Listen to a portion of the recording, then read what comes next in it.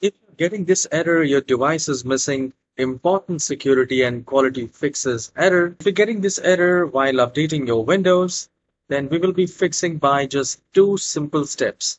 Please make sure you do the sequence wise. So here in the search icon, type troubleshoot, and the best match will be troubleshoot settings. So this is the first step. And here we need to select other troubleshooters and then select the Windows Update one here. So you just need to run it and it will start fixing and detecting the problems. Once it is done, you can go to Windows Update and then you can download and install, or you can check for updates. If you still have issues even after restarting, then open the browser and type wureset.com.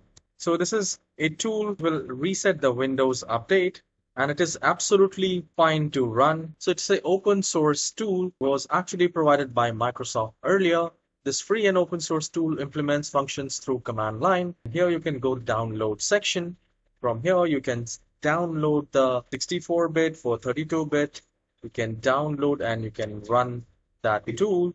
And once it is done, you just need to restart the computer and then try to update. For most of us, this will fix the problem. Please let me know in the comment section if you have successfully fixed this issue. And guys, please hit the like and subscribe. I'll see you in the next tutorial. Have a wonderful day.